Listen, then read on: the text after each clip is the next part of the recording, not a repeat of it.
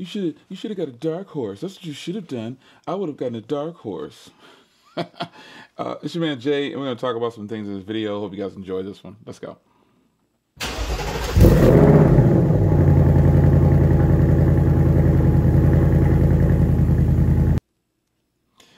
All right, guys, welcome back to another video. It's your man Jay. Today, answering a few questions that I've been getting, and then also just kind of chatting with you guys about my experience with the Mustang so far. But first off, why didn't you get a dark horse? You should have got a dark horse. I would have gotten a dark horse. Well, I implore you to go ahead and get your dark horse. Personally, I don't see the need for to have the name of a different car on the same car, and then also just have all these performance parts that I probably would never use. I didn't get a dark horse because I won't use it for any of the things it's intended for. And furthermore, if I want the extra power, I can just kind of do it with this car right here if I just really wanted to.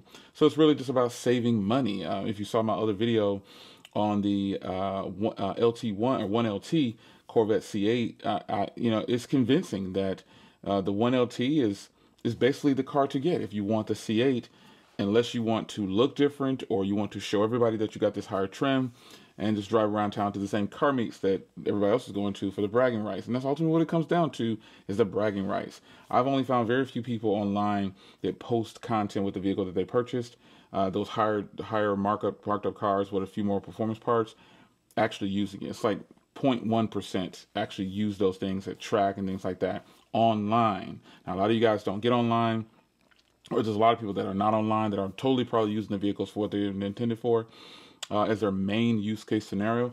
But me, the GT is a phenomenal purchase. And for my purchase price that I got it for, it's a great deal. You know, it's just a good car to get. It's the car to get of all the cars that are offered from Ford right now for the Mustang models. I think the base GT in a manual with the exhaust is the ultimate power play for that vehicle. I mean, you just can't beat what you're getting for that price point when it comes to wanting something that's new and eclectic on the road, offers an updated modern interior, just all these other things that it's offering for the price. So I didn't get a dark horse because I didn't want one right now. I don't need one, didn't want one, and I probably would never use that car to the best of my ability for track use and all those things. I did those things when I was in my 20s and maybe late 30s. I was going to the track and stuff like that. I'm just not interested in that right now. I moved on. I think you probably should too. But to whoever keeps posing these questions to me about why didn't I get a dark horse, I should have got a dark horse. I've learned a lot of people out there definitely want to spend other people's money by saying what they would have done if they had the money. It is what it is. This is part of the game. You're going to get people on here to tell you should have done something, or I wouldn't have gotten that color, I would have gotten this. But always do things especially when you're spending your own money, you get what makes you happy. And for me, I'm always going to shoot for, when it comes to like these muscle cars, they are really high in price. Now, obviously, for a daily driver, I would go ahead and spend a little bit more to get something more luxurious, like a higher trim Cadillac or my High Country. I got a freaking High Country. I didn't need a High Country. I could have got that same engine in a lower priced vehicle, but I wanted the High Country. That is a daily driver for me, and I like all the functionality of it that I'm getting with the things that comes with the High Country. But for something that I'm just going to beat on the weekends, and maybe when it's nice outside, pull it out at night, I don't need all those. I don't need to have the higher trim. I don't need the Recaro seats because they're not going to be as comfortable as the regular seats. For sure they're not. Because I've been in the Recaro seats and I've checked everything out. And yeah, they're comfortable, but they're not going to be comfortable for long rides, which led to that conversation about the 1LT that I had on the C8. Those seats were really comfortable. But I'll answer that question next. My C8 transition to the Ford Mustang. This is not complicated, but there's a lot that goes into that question when asked to me, like, why did you get rid of your C8? Do you like the C8 better than the Corvette or than the Mustang, or do you like the Mustang better? Yeah, I didn't get a dark horse because I didn't see the point in getting one. I don't need one. And as far as the C8, transitioning from the C8 to the Mustang GT, if I'm being honest, I wish I had got a Mustang. Had gotten a Mustang years ago. In a manual, mind you. The manual Mustang is more fun than the C8 for real, by a long shot. The Mustang manual 6-speed that's in there, people are speaking kind of crazy about the MT82 transmission. I don't have a problem with it. It shifts fine for me. You know, some people say, wait till long term, it'll fall apart. It won't fall apart. I'm not looking for things to fall apart on the car. If something has a history of something, I'm not looking to experience that history. And furthermore, the car comes with a warranty on it already. And, you know, I'll just let that be handled that way. And if I end up keeping this car and the transmission goes out, I'll just have to get it repaired. It's just kind of how it is. But I do like the Mustang GT, this 24 Mustang GT, better than my Corvette, I have to admit. The Corvette felt so much like a showpiece. I don't know, it just felt like I had to baby that car. I had to do a whole bunch. I had to prepare. So I don't know, it just felt different driving the C8 than the Mustang. And I said in another video, I think I said in another video, I probably won't get as much attention in this Mustang than I did in the Corvette. And I guess I was wrong, because tons of people on the road, and I think it's just a lot of Mustang people. I just see so many people staring and waving. It's weird. I didn't get that much in the Corvette. I saw a lot of people, and when I was stopping the Corvette, yes, people would talk to me because they thought it was a Ferrari. And you know, it's a different mood with the Mustang. It's a different type of person. Like their personality and attitude is all different. Mustang people get excited to see you driving a Mustang. Some people say it's about time you finally got a real muscle car. Like people here and people online, like, man, you got a real muscle car now. You got a real car. And I'm like, wow, you know, that's a bold statement, but you know, I guess, you know, if you feel like I wasn't driving real cars before, for sports cars and muscle cars, I get you. It's fine. It's personal preference. But I got to admit, I do like the Mustang better than the C8. They're the same colors. And the C8 is definitely a beautiful. I like the exterior of the C8, obviously, a lot better. I like that it's a real mid-engine car. But after a while, when dealing with that mid-engine car, when I started looking to modifications and looking to different things, I actually did go to purchase a full exhaust for the C8, and nobody wanted to work on it. Nobody wanted to work on that car. They just like, nah, man, I don't feel like that car is exhaust shops. They were like, nah, we don't really want to mess with that. Try so and so, and it just kept referring me off. That's not going to happen with the Mustang. I can pull off this exhaust right here and get it done myself in the garage if I want to. So, you know, modifications to wheels and things like that is cool. That's cool on the C8. Just the exhaust was something that I thought at one point I wanted to change it. So I started doing research and went out to go and buy one. And people were like, man, we don't really want to mess with that one. What year is it? They started asking if it was a C8. They don't really want to mess with it. When I just said Corvette. Mustang, whole nother ball game. You can pretty much tear this Mustang apart in the garage in less time than you'd have to do for the C8. So yes, not just modifications, but I like the overall driving experience with the Mustang better than the C8. A lot less movement inside the V8. C8. Once I was in the C8, I was just in, and there was no reaching across very simply to do this or turn around and doing it. Yeah, no, there was none of that. You were in the C8, you were in the C8, and that was just that. Simply put, there was nothing else. So, yeah, I like the Mustang GT, this Mustang GT, better than my C8. The interior I like on the Corvette better. I like the Corvette's interior better. But I do have a lowered. Well, I had a lower trim C8. But the C8 costs roughly $30 some odd $1,000 more than this, and that's what makes the and it wasn't very much more powerful. It had more torque and everything, but you know, and a little bit more horsepower. But you know, $30,000+ more worth? No, I don't think so. So yeah, the Mustang is an even smarter purchase than the C8 Corvette. Now, when it comes to the Camaro, you can get the Camaro for more power overall, more torque, not more horsepower, but you can get a manual 2024 Camaro, and it has active exhaust. It's got rev matching, everything, you know. So it's a good buy.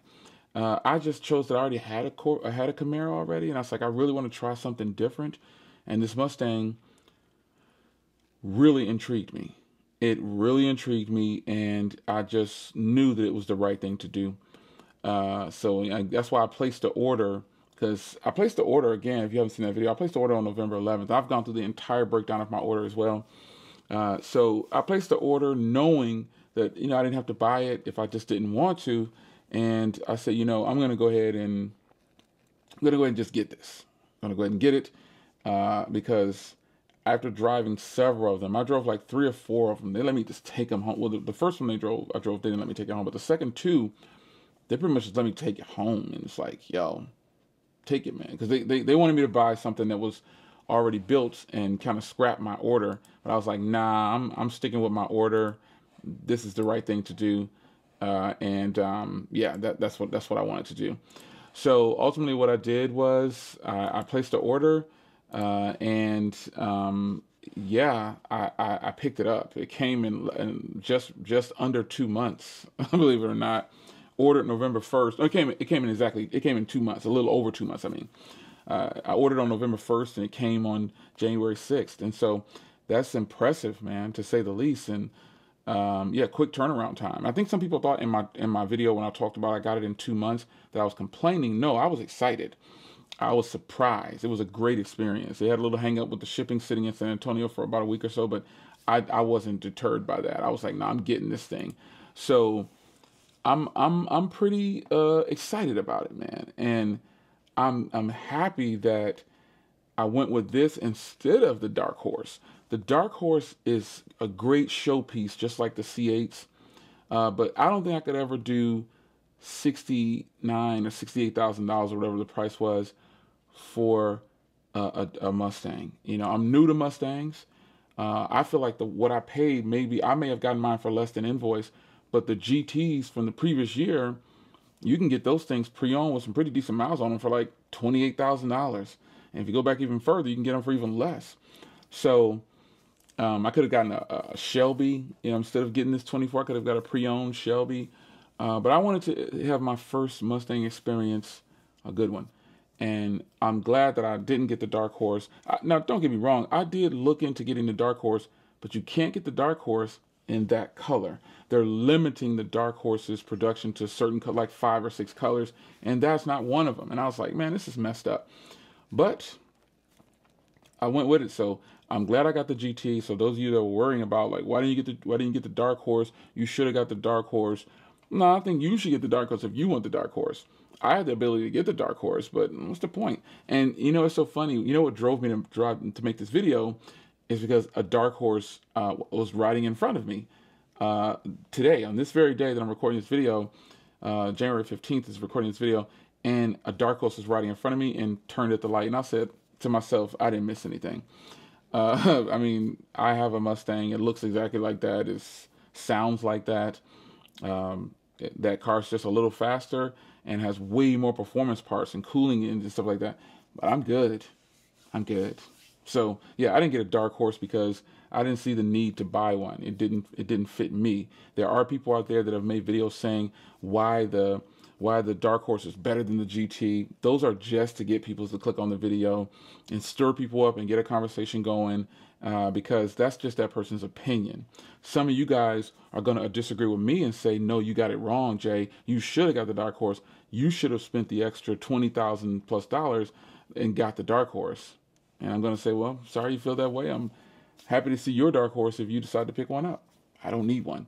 Car's sitting in the garage, not going to drive it much during these colder days, so it won't come out. It's only going to come out when it's sunny out, and same thing with my C8. It's only going to come out on warm, sunny days.